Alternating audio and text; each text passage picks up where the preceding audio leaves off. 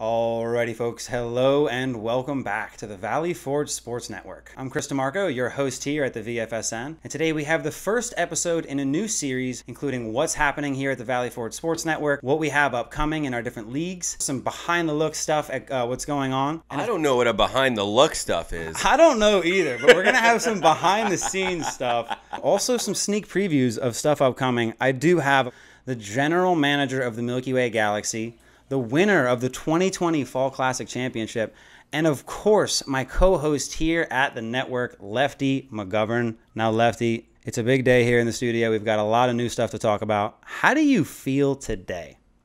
Well, I think we're over here at the network, we're all riding pretty high on the potential that all this new stuff and new environment has to give. I think that with all the new equipment we have, with all the new ideas that we have, and even some new people that you guys will be introduced to not too long from now, and the things. There's things. We're riding high. There's things. We're just riding high. There may not be any more to it than that. The first topic I want to get into today is wiffle ball, of course. But before we do, I do kind of want to just apologize again for coming up short last season. You know, we set our sights really high. I don't want to call it laziness, but just the downtime. You might want to call it laziness. Laziness might be the right word, but whatever these last couple months have been. I'm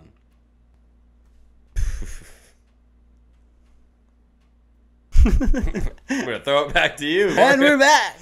Yeah, we've got so much. So let's just dive in. First topic I want to jump into is, where does the WWBL stand? I don't think we will ever have a full season like the WWBL, but I do think that we have a lot to be excited about. I'm really excited to bring back the SummerSlam this year. We're thinking late July, early August. So this year, we're actually going to have the players go out and form their own teams. 5 guys will probably be the limit. Once they have those 5 guys on their team, they can register for the tournament. We'll then work together on creating an idea for the team. What do you think about, giving the players more power and sort of letting them form their own teams? How do you feel like that's going to affect the league dynamic? That decision to, open it up to anybody and everybody to go out and form their own teams, I think that that's super exciting to watch and to be a part of, because, the Galaxy just had it too easy. And we're definitely looking to widen the talent pool and bring in the best people we could possibly find here in New Jersey or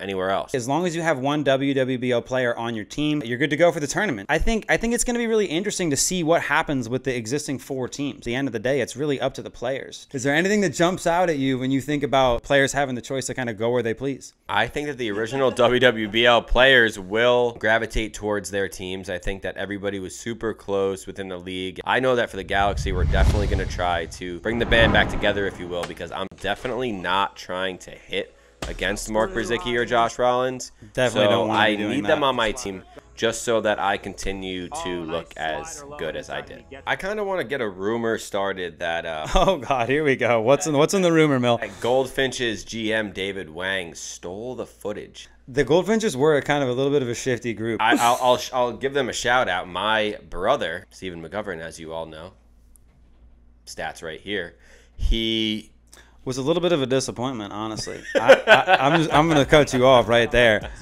I'm curious to see what happens with the Goldfinches. I know Steven, I actually talked to him the other day. He does want to be back in the yellow and black. I know David's going to want to play again. Do you think DeCandia, Marzullo, will we see those guys again? I think that Joe DeCandia is a key facet to that team, because we knew coming in he was going to be one of the best fielders in the league. We also knew that his contact numbers would be really high, but he showed everybody that his power numbers were just as lethal. So I don't know, and that's it. Yeah. Joe DeCandia. I predicted Joe DeCandia would hit a certain amount of home runs before the All-Star break, and he did. That leads me to my next topic. Great commentary in the WWBL. Great commentary, funny moments. You're going to be seeing a ton of this guy. Let's check it out. Red Bull. The official drink of the WLBLLW. I'm going to take a quick stint in the minors, actually. Something that hasn't been done in a while. I think I just need some retooling. It looks like you may still have some left over here. I heard last night you had some meatballs. We are live here in the bottom of the 7th, and here comes the pitch, and McGovern doesn't get it. Let me know if the commentary bothers you as the 1-1 comes in. Smacks one deep, it's gone! A 2-run shot from McGovern. If I face you 3, 4, 5 times throughout the day, I'm gonna figure you out after a couple at bats. So looking forward to learning from the vets. Wow, I'm kind of nervous doing the interview as well here. JD absolutely devours one. That is smack. JD's got some ripping calves. Anyone ever notice that? Here you go, JD. Yes, God, get the read on those. Get the read on those. I'm gonna leave Matt Bizarro here with you. Matt, if you want to commentate for the fans. There, bitch.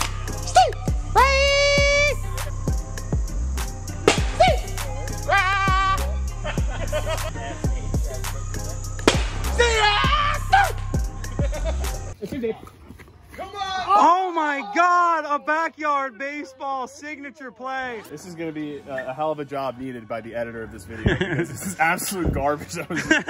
All right, so good to take a look at some of that commentary. I can't wait to do more of it in the future. There were so many funny guys in the league. A lot of us obviously grew up together. We all grew up together. I think 20 of the 25 or 24 players were all Whippany Park High School We graduates. had 25 players?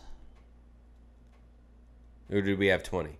What was it? 4 teams of 5. So we had 20 people. So 16 of the 20 people were Whippany Park graduates. Let's talk rules about pitching. Mark Przicki was so dominant. He was basically unhittable pretty much all season. Is there anything specific you feel like needs to happen? What do we need to do about the game itself, if anything? Yeah, I think that now that we're going to be playing in a more official setting, if you will, maybe you might see us stepping out of the backyard just to, you know, accommodate the size of the events that we're planning on having. And that's going to give us a lot more wiggle room as far as the dimensions of the field. One thing that could potentially happen involving pitching is to potentially move the mound slightly back. Now, I think that that will create a more hitter-friendly game. Obviously, that benefits me. The speed limit's obviously a sensitive topic. What do you think about a smaller strike zone? Yeah, I think that if you look at the other leagues around the internet, we definitely had one of the bigger strike zones, if not the biggest. I think we were also like 5-6 feet further away than most. I think if we did shrink the strike zone, we wouldn't have to shrink the speed limit. Pitchers would be forced to be more controlled. Excuse me. Thank you, Lefty, for turning me on to this stuff, by the way. It's water in a can.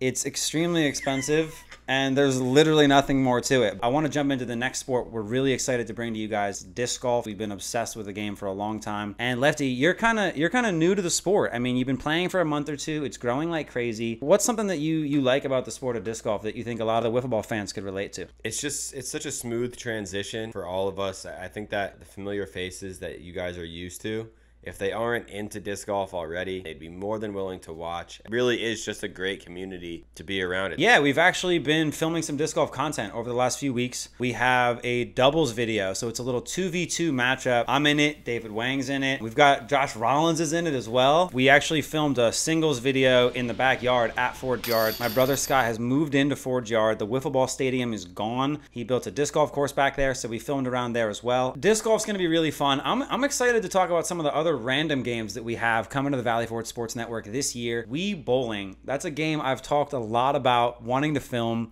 I think it'd be so funny if we organized a Wii Bowling tournament. Yeah, I think that we have a good mix of fans that, you know, enjoy our friend group while also seeing us, you know, compete. And yeah, they've been, Chris has been organizing tournaments, not just, you know, physical sports and things like that, but video game tournaments and everything like that. So we have no shortage of ideas. Yeah, we have been doing this for a while. I think one thing we never got into that I'd love to talk about someday is some of the other leagues we created before the WWBL. I know the FLBBL, Front Lawn Basketball League, was a big one. Bool League was a big one. How do you describe Bool? Whenever I try to describe Bool to someone, I just say it is played on a pool table, and you don't need sticks, and you throw the balls around. Yeah, you basically throw pool balls at each other, and you try to not put at all each other, but at the other balls. on the table. You try to bring all the balls onto your side, and once you do, you've won the game. Other games we've created, like Setup. Setup is essentially 2v2 ping pong. It's played a little bit like volleyball. You need like a tight basement though, because the ball bounces off the walls. It's all in play. My hope is that people would enjoy watching that. I just want to switch gears a tiny bit and talk a little bit about what this show that you're watching right now is going to turn into a news style update show where you're going to hear what's going on and, you know, all the different events that are that we have planned, upcoming stuff, reports on stuff that we did. And I know me personally, I would love to have guests, whether it would be a David Wang or a Louis Petrella, and just, you know, use this channel to reach as many people as we can and get people playing these weird games. And yo, shout out Tiki Park. Yeah, that's where I was Shout out Tiki Park. I know they really only hit us on Instagram. I don't know if they watch our YouTube videos, but shout out Tiki Park Wiffle Ball. Go check them out. Yeah, they just started uploading on YouTube and TikTok as well. All right, folks, so that's all we've got for this episode of the Valley Forge Sports Network. Lefty, you have a word for the fans? Yeah, make sure you go follow the new Instagram account, Valley Forge Sports, Valley Forge on Sports. Instagram. It's a dry account right now, and it'll be populated soon enough. Yeah, we haven't gotten anything up there yet, but we will do that soon. Look out for the disc golf video coming later this week, and we'll see you next time.